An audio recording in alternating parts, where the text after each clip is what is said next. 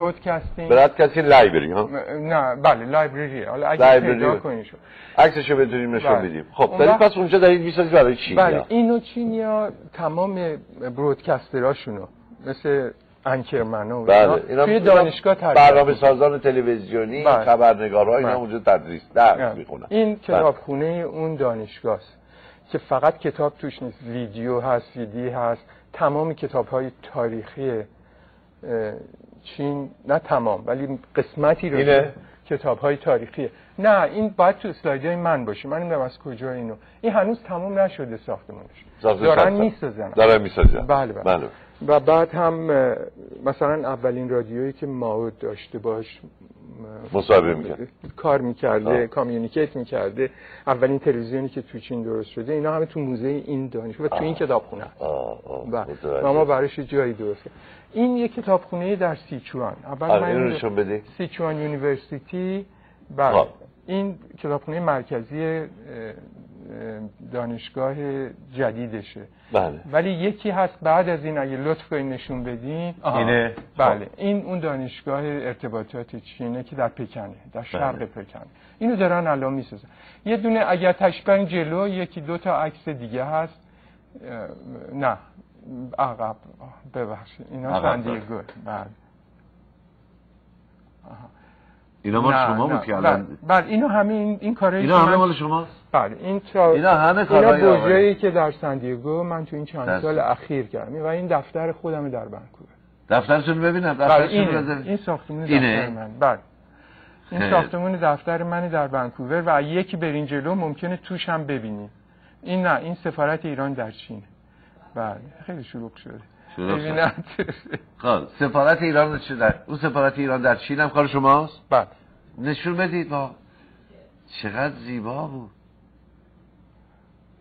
ای کاش میتونستم من اینو کنترل. این سندیگو. اینا همه کجایی که من تو سندیگو میکنم. این ملاحظه میکنید. لب آبن اغلب. همه آب. این مثلا الان بله. این که اون کتابخونه است. بله. حالا نمیده.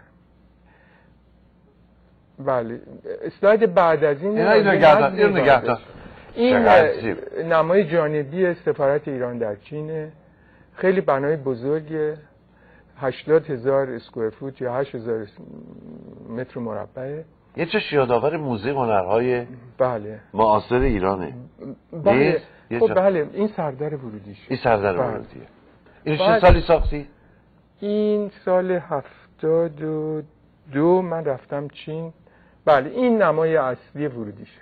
این ایوان ورودیشه. این چقدر ایرانی. خیلی ایران. نه اینو همونو نگه دارین. اونو نگه داری؟ بله همین نگه داری. باشه. اینو چه سالی گفت ساختی؟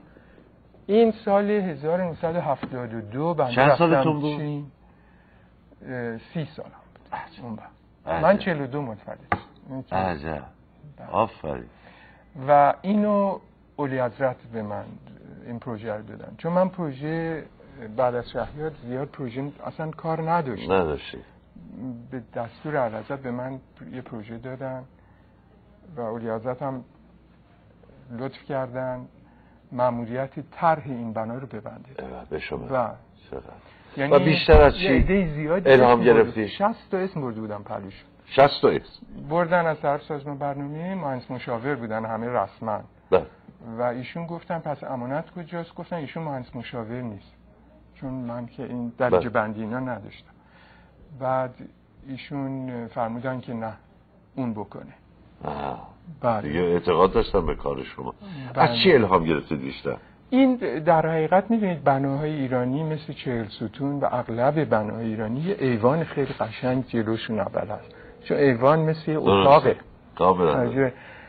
این درجه اول این ایوان گویای مراجعه به معماری قدیم ایرانه، ولی اون ترتیبی که باز این سه گوشه میاد میرسه به قوس سقف، این هم یه چیز کاملا تازه‌ایه ولی با مراجعه به همین تکنیک های ایرانی طرح شده. بله. ولی پلان این مثل پلان 8 بهشته. از پلان 8 بهشت ایده گرفته شده. حالا اگه یه وقتی راجع به این صحبت کنیم من نقشه پلان اینو میارم در مقایسه با 8 بهشت. با 8 بهشت. این چقدر هزینه برداشت؟ این بنده نمیدونم. علتش اینه که اولا مدت‌ها گذشته، دوما قرارداد مستقیما بین وزارت خارجه ایران بود و دولت چین و ما کاری به این کار نه. اونا فقط چینی‌ها میساختن و ما نقش می‌دادیم. بله درست، به خاطر که خب سیستم کمونیستی هم بود، همه کارا زیر سیطره حزب بود. این چی بود این الان دیدیم یا آبنما؟ این بله این دانشکده مدیریت بازرگانی دانشگاه تهران که این هم بر اساس حیات‌های مدارس ایران که در حقیقت همیشه در کنار مساجد بودن، مثل مدرسه مادرشاه، کامبینیشن حجره ها. بله حجره اون اساس مثل سردر. ببینید این درسته که هیچ قوس و موس نداره ولی فضایی که داره ارائه میکنه مثل یه سردر یه مسجده، داره شما رو میمه که میبره تو این سردر. خیلی قشنگ. خب از بازداشت آگهی عبور میکنیم و برمیگردیم. منزل بعد هم با آقای مهندس امانت خواهیم بود. در پایان برنامه هم میریم به سراغ نشریات آمریکا. امریکا سارا خانم ایرانی با ما خواهد بود. قرار اسباب افتخاره که یکی از معروفترین آرشیتکت های دنیا رو امروز به شما گرچه‌شون نیاز به معرفی ندارن ولی اینقدر فروتن و متوازنن که در تمام این سالها حتی ایرانی نمیدونستن این شهریات رو کی ساخته، یا بسیاری از آثاری که امروز ساخته میشه در ونکوور کانادا، بسیاری از این برج‌های فوق‌العاده چشم نواز که دیگه میگم تب و گرایش فکری یک معمار خیلی میتونه اثرگذار باشه در ساخت و ساز کارهای مدرن. خیلی میتونه کارهایی هستن که امروز واقعا آدم وقتی نگاه میکنه حالش به هم میخوره، دچار تهوع میشه. ولی برخی هم هستن که نه، گرچه خیلی مدرنن ولی از سنت هم برخوردار. خیلی ممنون. میریم برمیگردیم.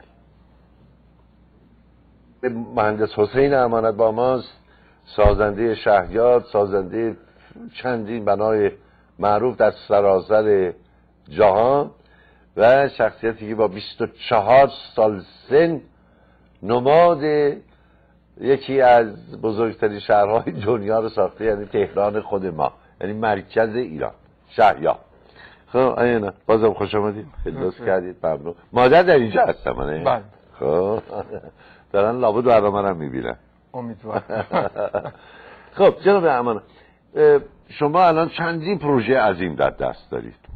شما اخبات کردید مثلا در خلیج فارس هم کارا رو بکنید یا نه علاقه ندارید؟ بنده خیلی دارم میخواست. می‌دونید آرشیتکت یه جوری اسیر صاحبکاره.